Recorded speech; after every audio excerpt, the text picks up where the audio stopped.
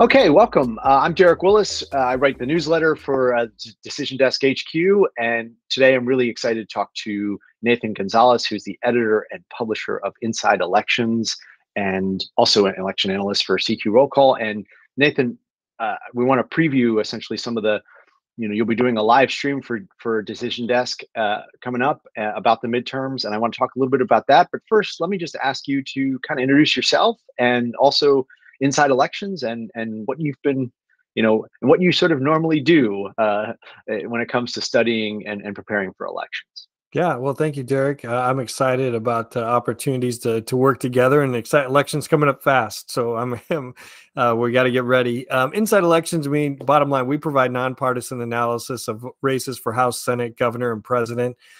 Basically, boiling it down, we try to identify what are the most competitive races in the country.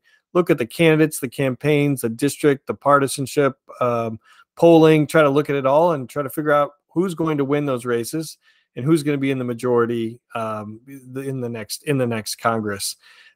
Inside Elections is the latest chapter of what was the Rothenberg Political Report.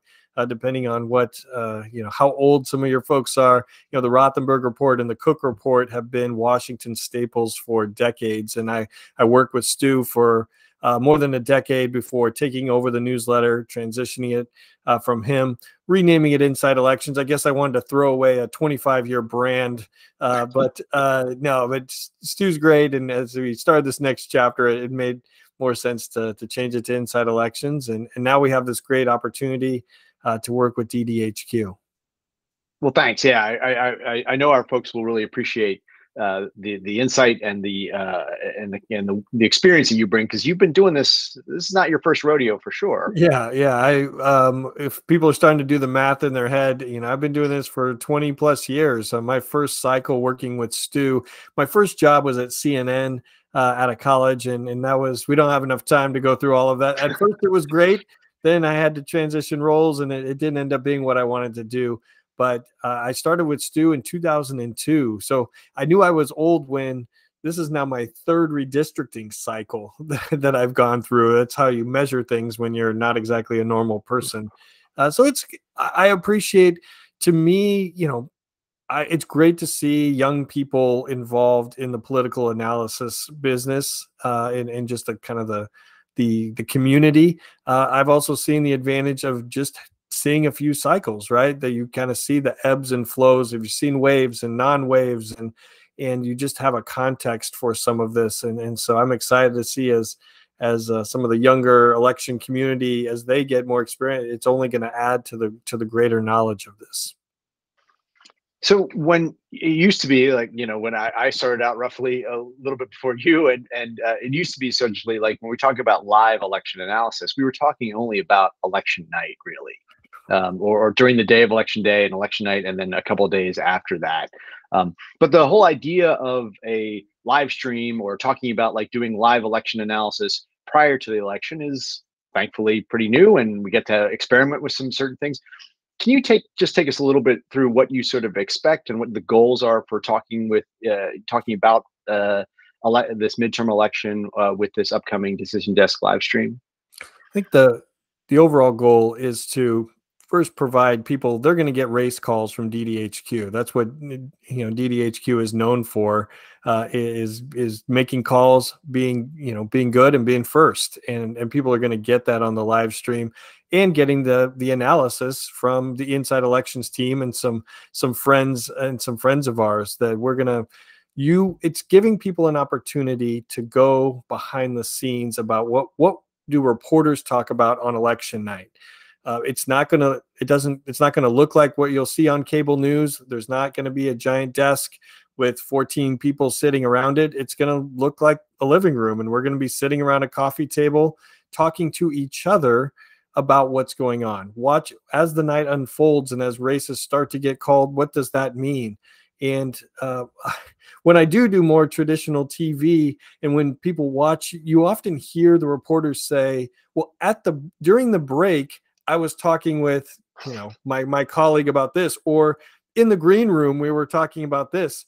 Well, we kind of strip that away, and like you get to hear that conversation that's going on between reporters and between analysts and people who have been covering these races for the entire 2 years. And so that's why I'm excited to have that combination of the newsiness of race calls with the analysis in real time and giving people an idea of what's going on. There is a risk to this, Derek. There is a risk because if this night doesn't go as we project it will, people will get to watch in real time. What does that look like when races that we think have been leaning or tilting or likely one way and they're going another way?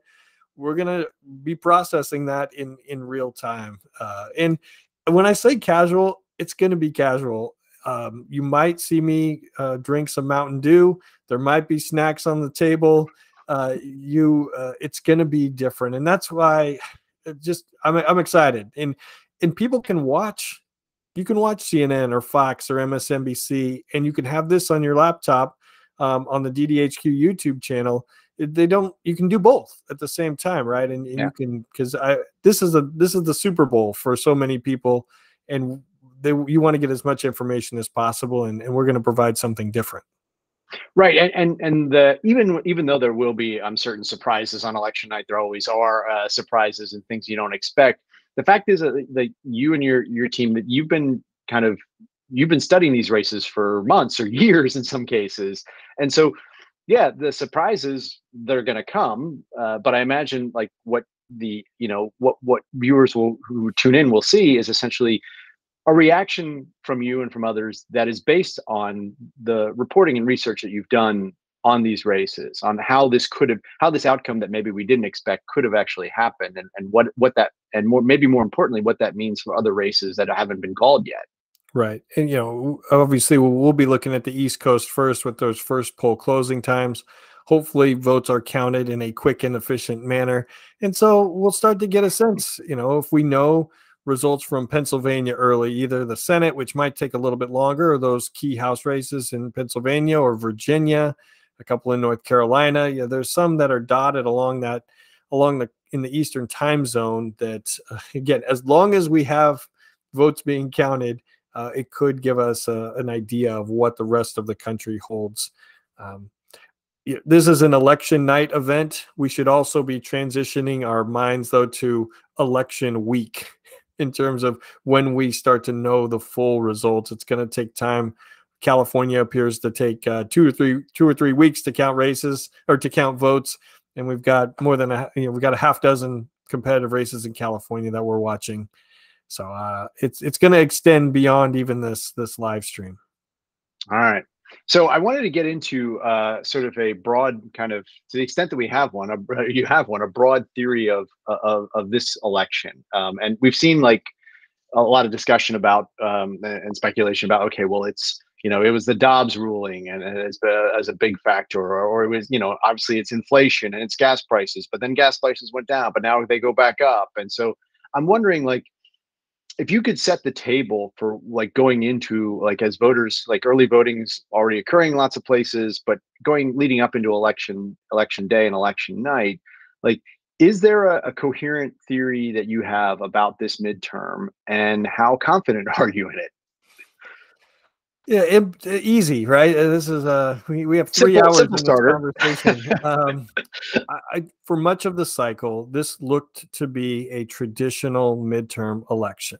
Midterm elections are typically referendums on the president. We had an unpopular president ever since our exit from Afghanistan, and it looked like Republicans were set up well to win back both the House and the Senate. We have to remember they don't need a wave to win back the House and the Senate because the margins are so close, but it looked like Republicans were going to do very well. The Dobbs decision changed the dynamic a little bit. I think it boosted Democratic enthusiasm. That diminished, I think that pulled the ceiling down on Republican gains, because as long as Democratic voters come out, they're going to vote mostly for Democratic candidates. That decreases the number of crossover voters or persuadable voters that Republicans have. But here in the last few weeks, Republicans, there has been a shift back toward Republicans. I think undecided voters, that are prioritizing the economy, they don't think President Biden's doing a particularly good job, could break disproportionately toward Republican candidates or against Democratic candidates. But that recovery from the late summer Democratic momentum has been uneven. We're seeing Republicans do better in places such as New York and Oregon and parts of California, but there are places where Democrats have held their own, Michigan, for example. So it's been, that recovery has been uneven.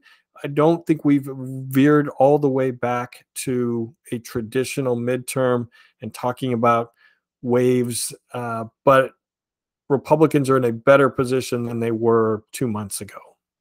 Gotcha. I want to start with the House, mostly because it's my favorite set of races to talk about, but we'll get to some other ones in a minute. But I wanted to start essentially with I mean, part of what you do, and when you study a race, is you look at the candidates, you look at fundraising, you look at sort of popular opinion, and we haven't had like nearly as many House polls, publicly released House polls. For election analysts, like, how do you make up that gap? Are there ways to do it, that you have found to be like somewhat reliable, or is it does it make your job harder? We'll always want to see as much data as possible. There are certainly less public polls than in the past, but there is a boatload of private polls. In how we at Inside Elections, we want to see it all. I want to see the public data, the private data, the partisan data, the nonpartisan data. When I'm not doing interviews or media hits or webinars, we are begging for data. And to some people, there's a difference of opinion about partisan polling. I know that some election analysts just dismiss it out of hand as biased.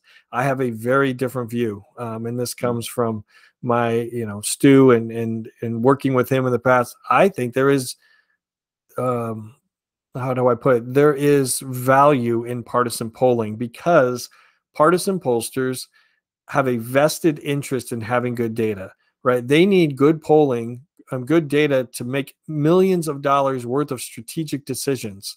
What races are they going to invest in? What is going to be in their ads? And so I like that they have skin in the game. That doesn't mean that their numbers are perfect or never wrong, but we don't dismiss them. We try to get them.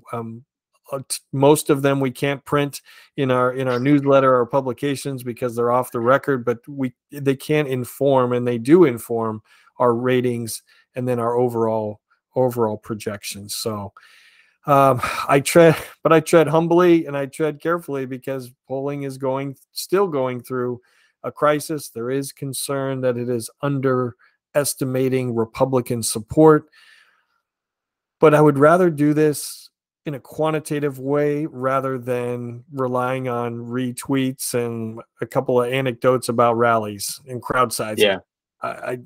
I would rather do it this way, embracing the uncertainty, embracing the imprecision of polling versus the alternatives. Is there a state or with some House races or a particular House race where you're like, man, I could really use some more poll? Like if I said just one race where you'd be like, I could really use some more polling in that race to help me kind of understand what's going on there. Is there one that comes to mind?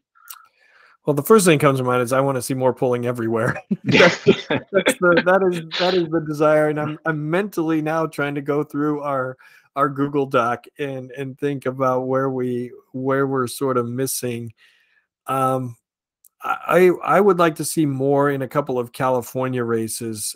California 47, where Katie Porter is running against Scott Baugh. It's been on the competitive list for a while, and everyone's been thinking about it, but I feel like there hasn't been as much data there compared to some of the pure toss-ups like a Minnesota 2 or a Virginia 2 or something like that. Also, California's 49th district, where Congressman Mike Levin is running for re-election. Brian Marriott is the Republican. That's been on the outskirts of the battlefield, but has been gaining more buzz, and I would want to see more. I want to see more there, with the caveat I want to see more everywhere. everywhere. Right. And Sure. Derek, I should point out though that we're about to enter a polling dead zone of sorts, meaning that there comes a point at the end of the cycle where candidates and campaigns stop polling because they have already made their strategic decisions. It's too late. It gets to a point where it's too late to make changes in your campaign strategy, and so you're kind of wasting money. I don't think it's a waste of money because I want to see it, but I'm not the most important thing to these to these campaigns. And I know for a fact that there are some campaigns that have just decided to forego their final polls and just say, we're putting this money on TV. Like, we have to reach voters. We know what we need to do. We got to reach voters. And that's so we're kind of flying blind at the end, which can be a difficult thing because some of the races break late, or we don't know exactly what undecided voters are going to do. So that adds a level of uncertainty to the projection process. Gotcha. So you had talked earlier about the unevenness, relatively speaking, of in some states and in some races about like sort of the Republican gains, or recent Republican gains or shifts toward the Republicans, and about how that wasn't universally universally true. And I was curious if, like, if that's particularly, to me, it's like I think that kind of shows up in Senate races, in some Senate races and maybe not in others, where kind of contrasting like races in Arizona or in in Pennsylvania, you can definitely see from polling a gap that has been closing. But like it seems like not all these races are the same for lots of different reasons. Are there a couple like themes that or that emerged in your mind about like why that's the case, about why that unevenness exists? Well, one of the main themes of this election could be the dissonance between the House and the Senate, that Republicans are set up to maybe gain a couple dozen or more House seats, but yet squeak by with a majority in the Senate. And part of that is candidate quality, that in the Senate, Republicans have made this more difficult than what it needed to be. I would argue that if their nominees in Ohio and Pennsylvania and Arizona, maybe North Carolina and Georgia to a lesser extent, had run better general election campaigns, they would be in a stronger position in the individual races and to win back the Senate. In that dynamic, the candidate issue, the dynamic does exist on the House side, but it's a little bit different. Where we're seeing Democrats struggle is in open seats, where there aren't incumbents who have a pre-established brand or connection to their district. Where we've seen Democrats so far have been holding up and maybe holding back the wave is the strength of their incumbents. Talking about a Jared Golden in Maine 2, or Sharice Davids in Kansas, even Alyssa Slotkin in Michigan, Kildee in Michigan, who are coming into this home stretch in a fairly strong position, but they're incumbents, right? They have their machines and operations in place, but these open seat races in expensive places to advertise, such as some of those New York districts, that is a combination. That combination is making it difficult for Democrats in the House. Gotcha. I want to also I want to talk about Oregon, because like Oregon fascinates me this cycle because for a couple of reasons, right? One, they have competitive House races, including some of these open seats for different reasons. One, retirement. One, a defeat of an incumbent in a primary, and then you have this three-way governor's race. And normally, I think I'd love to hear your thoughts on this. Like normally, a governor's election, like a lot of times there are fundamental differences between that and like a Senate election, a different statewide election. There's different factors going on there. I wonder, like in Oregon, like what you see as the interplay between what's going on in the governor's race and in especially those two House races that have created this environment where like you could see essentially Oregon come out of this with not only a Republican governor, but with at least two Republican members of the House, which they haven't had in a long time. Yeah, it could get up to 4. I mean, I love Oregon. I actually have a bias toward Oregon. I grew up there. My parents and my sister and her husband now live, or still live, but what is now the new 6th district. So they live, it was that part of Kurt Schrader's district, west of I-5 in the Willamette Valley. Oregon is a great example of the crime issue dominating the landscape. The crime and homelessness in Portland is giving Republicans an opportunity up and down the ballot. Christine Drazen on the Republican side is in the governor's race is being helped by Betsy Johnson, the former Democratic state senator, now independent, who's running, and the Democrat State House Speaker, Tina Kotek. But Drazen has an opportunity in part because she doesn't have to get to 50%.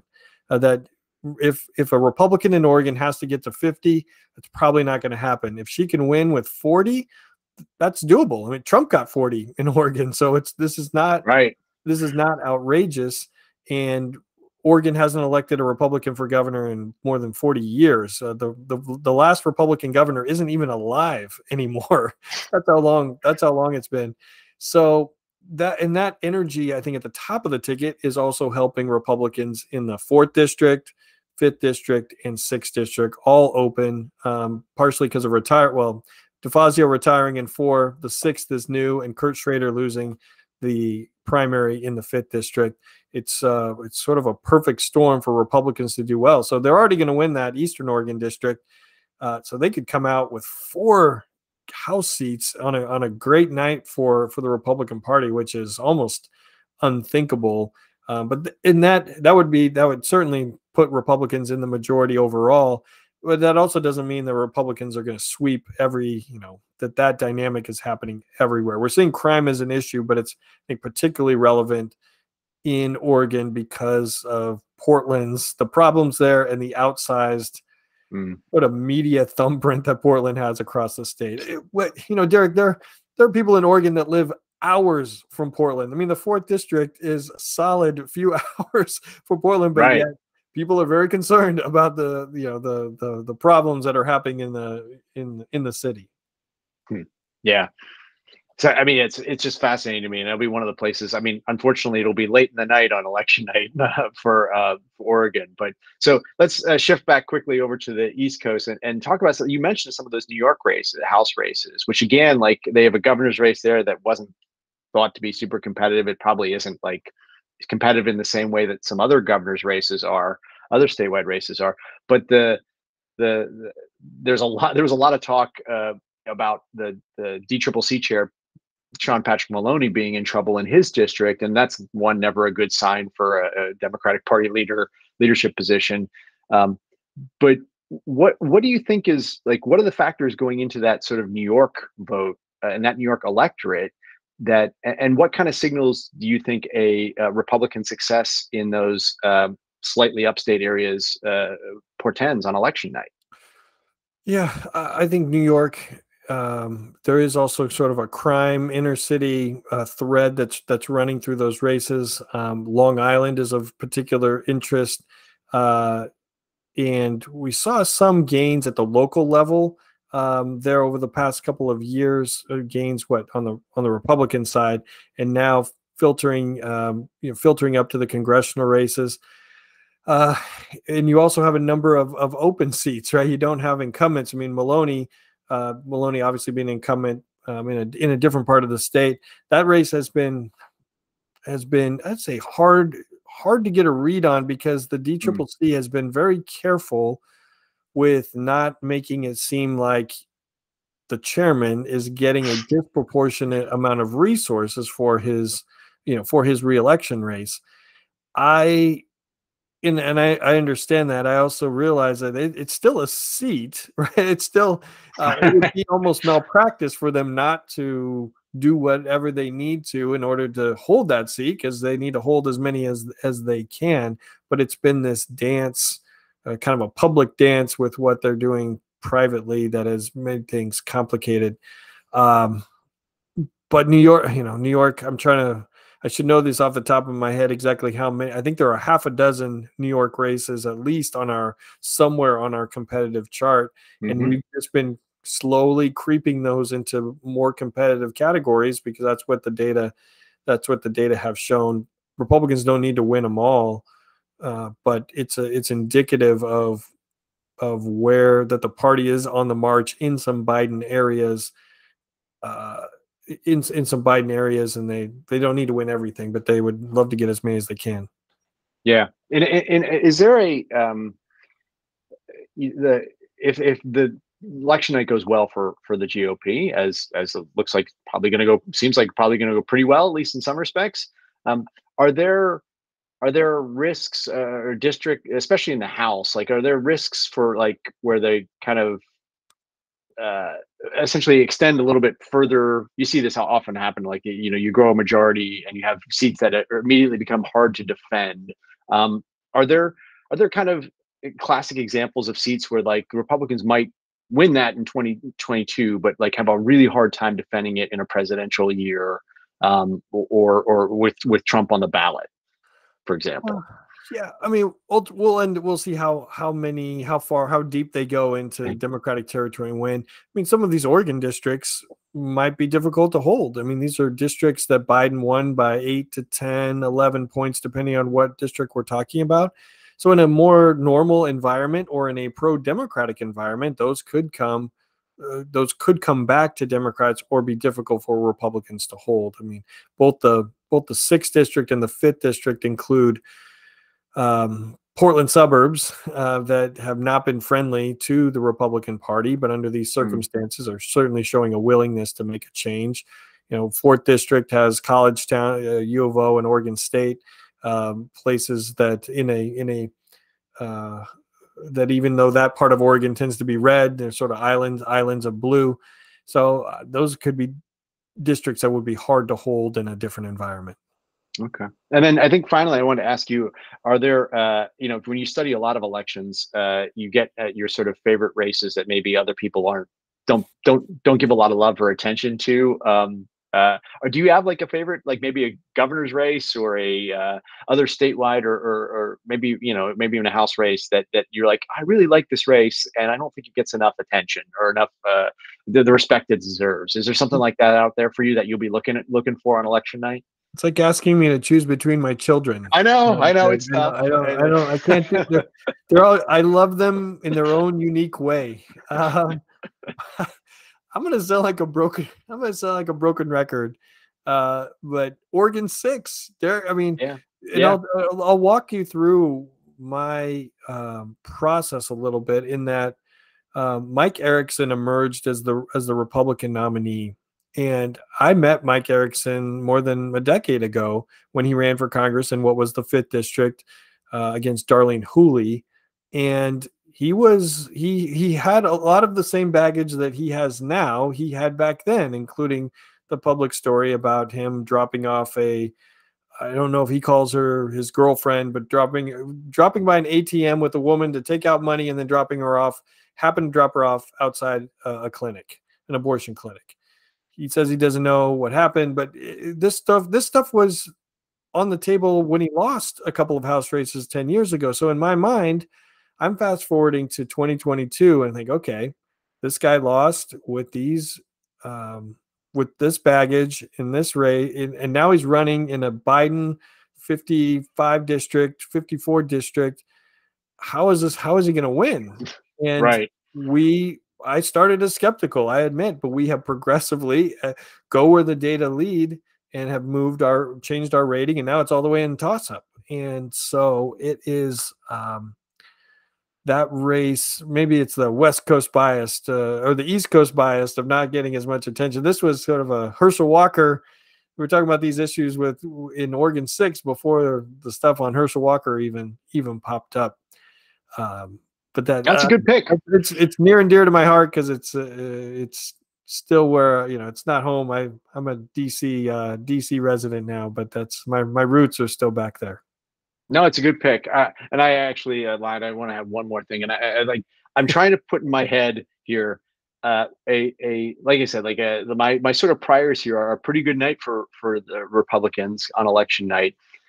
Can you imagine an election night in which that happens, where Republicans have a good night secure a House majority, and someone like Sharice Davids manages to eke out a victory in Kansas 3. Like, is that a plausible thing? And if so, like, how does that happen? Yeah, I think Republicans could have a good or great night, and Sharice Davids can win, or Jared Golden could win, and that happens because I think of the strength of the incumbent, and that they are running good campaigns. They clearly have a strong connection to their district, and so I can see it. Now they may end up losing because maybe voters decide, hey, I like the congresswoman or I like the congressman, but this is about something bigger. This is about change. The status quo is not acceptable, and we need more Republicans in Washington to put the brakes on President Biden. Like, if that's the mentality, then I could see them losing. But at this stage, getting close to the election, I think Golden and Davids are narrow favorites to win re-election. But yet I see Republicans winning the House. All right. Well, we have to, elections are complicated. We have to keep all those things in our head at the same time, I guess. Well, I'll be tuning in on election night to see what thoughts emerge from the couch and from the Mountain Dew. That's the key. How many Mountain and from Dew the Mountain Dew, right? Mountain Dew powered observations. So Nathan, thanks a lot. I appreciate your time, and we look forward to you and the DDHQ team kind of having a little joint party on election night to help shed some light on when those results come in, how we process them, how we understand what they mean for the future of the next Congress. So thanks a lot for your time. No problem, and we'll see you on the other side. Sounds good.